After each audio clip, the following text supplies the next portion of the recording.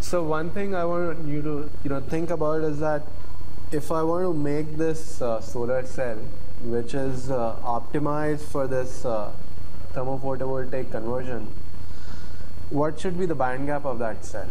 Should I use silicon cell? Should I use gallium arsenide cell? Or, what kind of cell should I use to achieve this thermophotovoltaic conversion?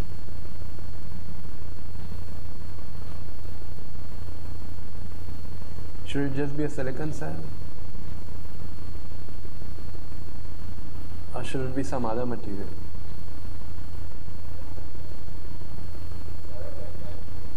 Direct band gap material, okay, that's fine. But what should be the band gap?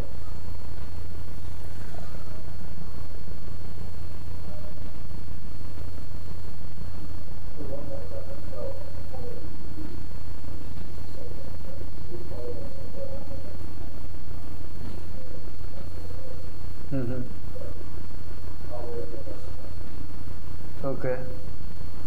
So, Ben gave, he skipped a few steps and gave the answer directly.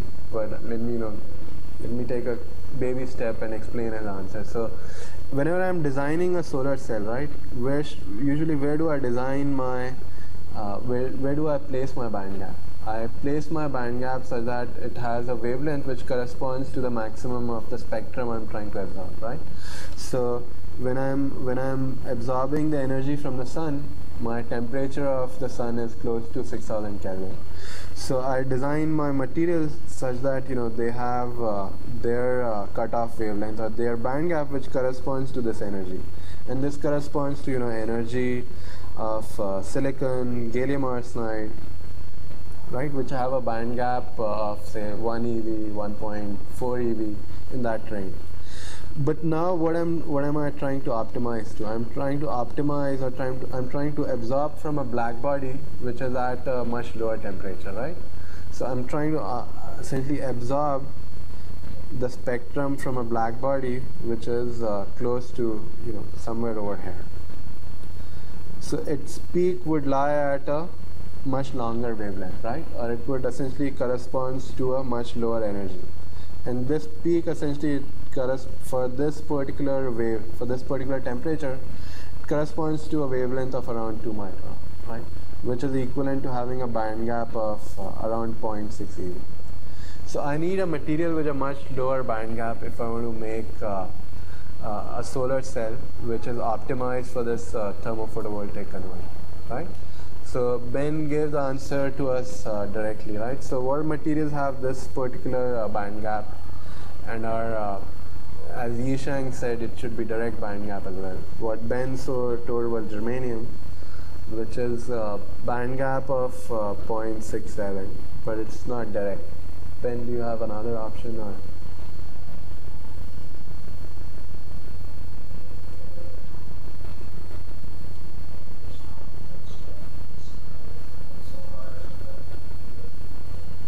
Lead sulfide, actually even I don't know what's the band gap. Okay.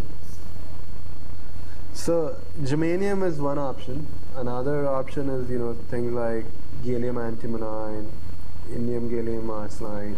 These all have wavelength which can it's around 0.7 EV range. So these are the materials you need to make your cell on if you want to achieve a good thermophotovoltaic conversion, right? Similarly, we have essentially changed. We have now a new sun, which is a less hot sun. And so we need a new material which is a lower band gap material. Okay. So these cells are typically made out of either gallium antimonide or germanium, and they usually have a very good back reflector as well. So remember, essentially you'll get a spectrum which is now cut off. So essentially what my filter will do is essentially erase out this part of the spectrum. So the higher energy photons won't come on it, right? But there will be a large tail of low energy, or these red photons, which will essentially get, they will not get absorbed in the material either, and they will be reflected back again to the absorber. So there needs to be a good reflector at the back, right? So you'll design the system so that it can reflect all which it's not absorbing back to the absorber. So the absorber absorbs it back and then emits it back. and you'll essentially try to tune your absorption to this very low range, right? And that's the reason why you get such a high efficiency, because you're essentially limiting the spectrum that you're absorbing, right? So usually you have a very high, very large spread in terms of your spectrum. Whatever is, and your band gap is somewhere in between. So whatever is above the band gap, you absorb it at a very low efficiency because you lose all that energy. And what is below the band gap, you again don't absorb as well. So what you're doing right now is essentially you're restricting your absorption to this very small range by using this spectrally selective element. And that's why you're getting this very high efficiency, right? If you try to absorb the whole spectrum, you get a very low efficiency. So the idea is to split it into a very narrow band, and you can absorb it very efficiently. Okay? So now the question I had for you was, you remember we talked about silicon nitride as an anti-reflective coating. You guys did a problem set question where you tried to, simulation question where you tried to put a silicon nitride coating. Should I use the same coating here?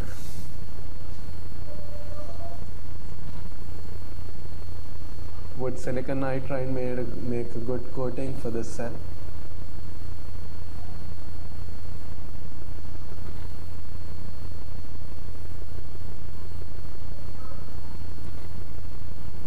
Remember your problem set where you optimize your silicon, right? Which problem was it? Problem set 3, the simulation problem where you optimize your silicon nitride thickness. Right? Should I do the same thing?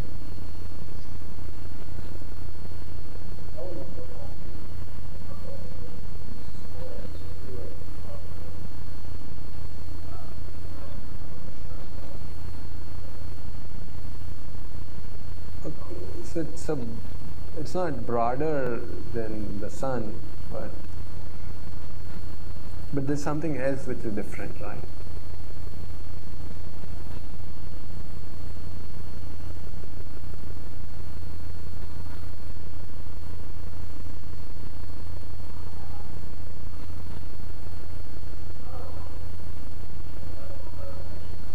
No.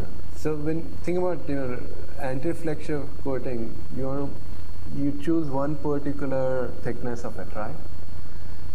Such that, what is the criteria you had on that thickness?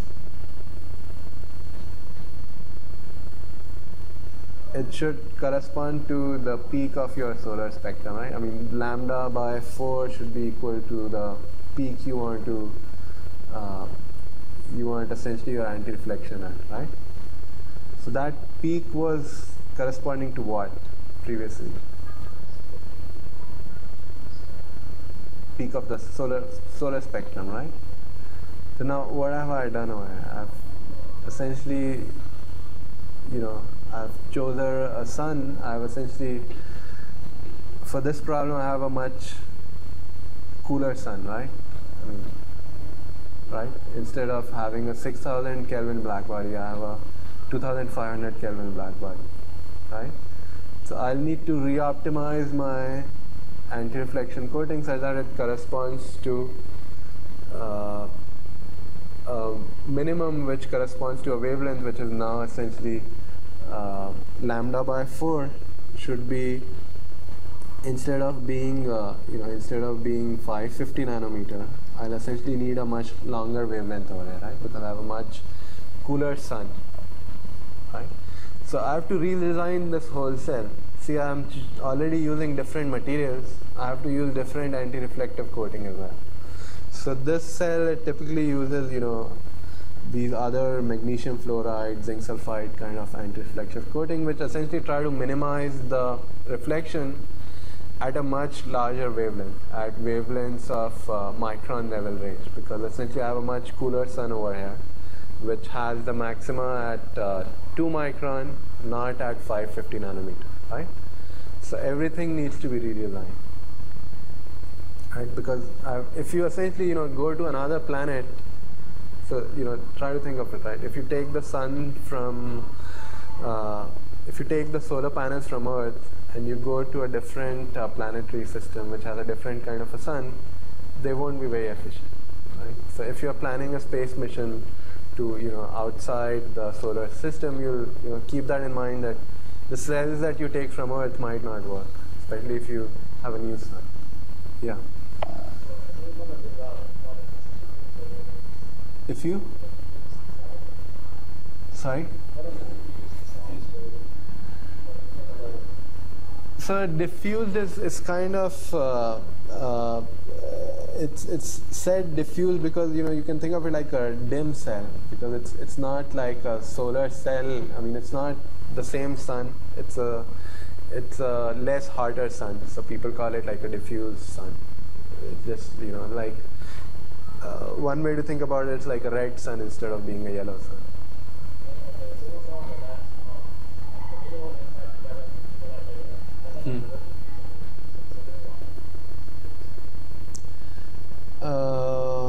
Sorry?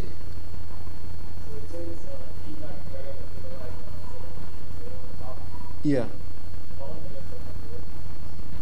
The bottom layer doesn't have to be diffused, it has to be a substrate. So since you're using gallium antimonide over here, it has a very high absorption coefficient. So essentially, you're talking about, why do I use this layer over here? Is that what you're talking about? Well, diffused is typically something you form by diffusion. So you implant something and you anneal it, and that's a diffuse junction. Right? So essentially, if you think of your cell, right, you have say a PSC cell, right? So these are diffuse junctions, because I essentially cover it with a layer which has implants, then diffuse it from there to form these junctions. So that's what that means. Actually, no, it might, for this layer, it just means just diffused from, like, formed by a diffusion.